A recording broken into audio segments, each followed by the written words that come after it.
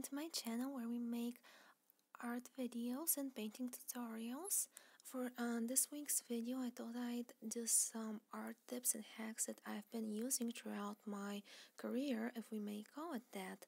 The first tip I have that will instantly give you better results with your artwork is using the right lights and the right bulbs for your lamps. If you're using daylight, that's amazing. Daylight is great, but since winter's approaching, we don't have as many light hours, and some of you may be going to school or work during that time of the day. So a good idea is to get a couple of bulbs that have cold light, white light. For me, that is 4,000 Kelvin. It says it right in the box on any light bulbs you'll find at the hardware store, at the superstore, wherever you go. Even at the IKEA, they have them. Anything beneath 4,000 Kelvin is going to give you yellow light, and I cannot tell you how many times I've painted a nice sketch, a nice drawing in my living room lights, which are yellow lights, and I like it, but on the next day, once I have the chance to look at it in sunlight, it looks like somebody threw up on it. That's because I was looking at it with inaccurate lighting. Because I make YouTube videos, I have a couple of soft boxes in which I use these bulbs, and let me tell you, I've purchased them for about €1 each. They can be very inexpensive. It's just a very nice way to boost your art overall. I even have one of these bulbs set up at my ceiling lamp when I don't have time to put up all of my equipment out in my bedroom, so I can still make art and get good, accurate results. Previously to this setup, I just had one of these tiny work desk lamps. You can even get a tertial lamp from IKEA, and they're amazing. Just put in a cold light bulb and you're going to see some instant results with that. My next tip, everybody keeps asking me how to stop their tape from ripping apart their paper. Here I'm going to show you 3 ways. For the first piece of tape, I'm just going to stick it onto a sketchbook without any prep done to it. For the second one, it's a hack that's all over the internet. I'm just going to tape it to my jeans a couple of times to get some of the fibers on the tape. But what that does is it just gets the tape all icky and yucky and stuff. Especially if you have pets around the house, I don't recommend this tip. It does work, but it does get a bit gross.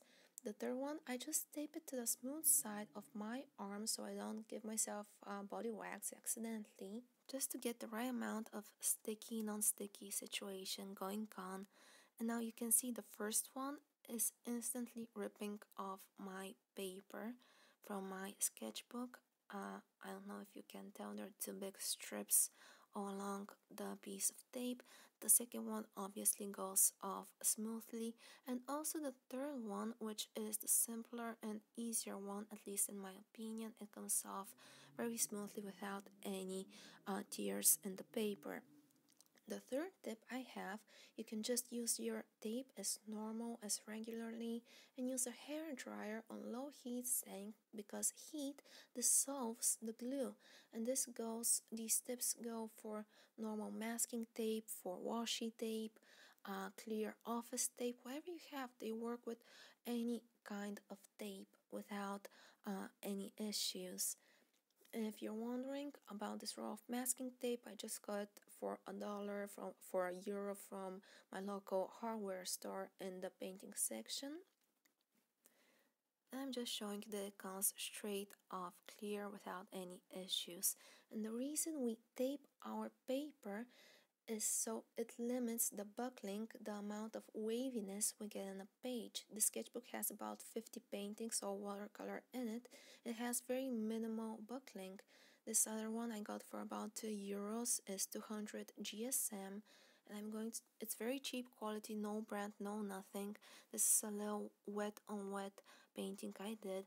You can see it has, again, very minimal buckling, very minimal warping, because I leave that space, that border between my painting and the edge of the sketchbook.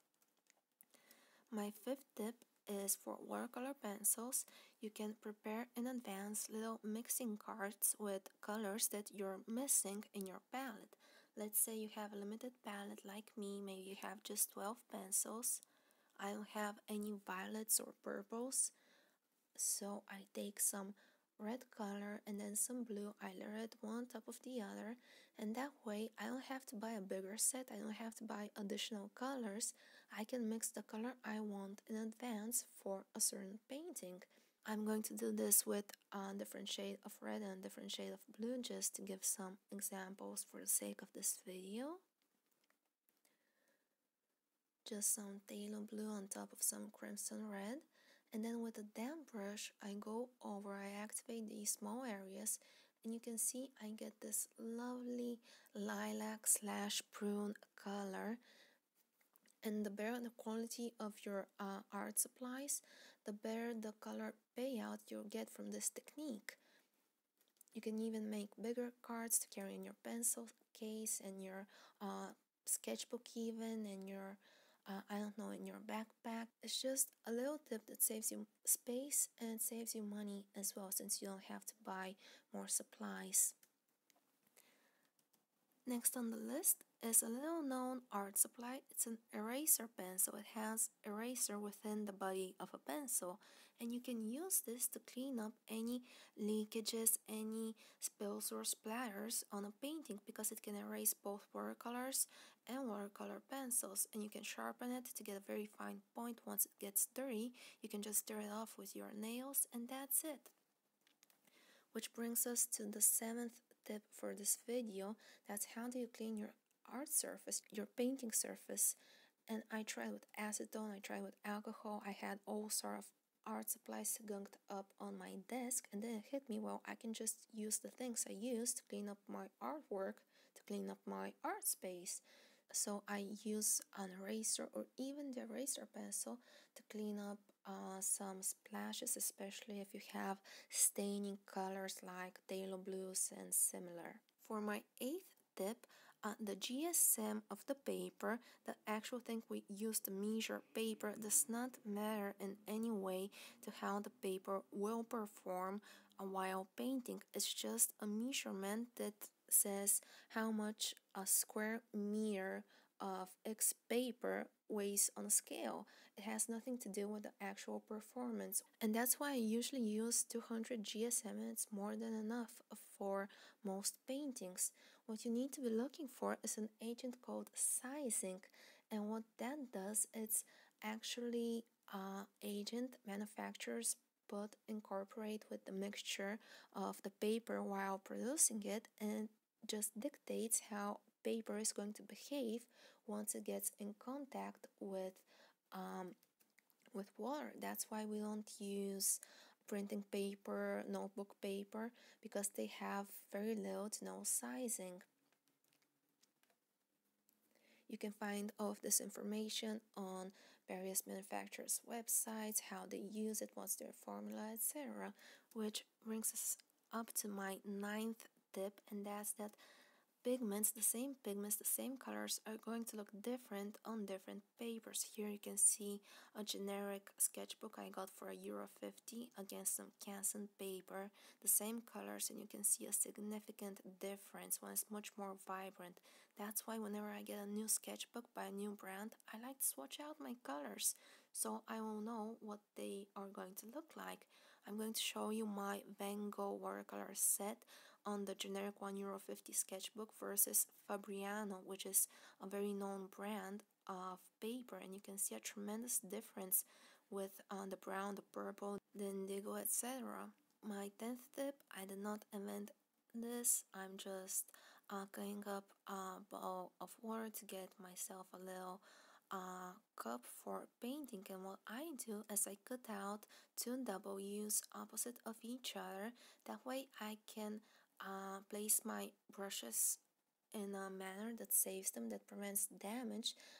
It also gives me a bit of an angle so they dry without getting any of the water in the ferrule itself. That way they're going to last much longer and save me money long term. And with my 12th tip, that is about masking film, because many people complain that masking film ruins their brushes. But actually, we can prevent that by simply adding a couple of pumps of dish soap or hand soap into your water. Stir that up with a brush, and it's going to protect the bristles from the masking film or the masking liquid. I hope you enjoyed this little video. Please let me know in the comments down below. Special thank you to my patron Megan, and we'll see each other in the next video.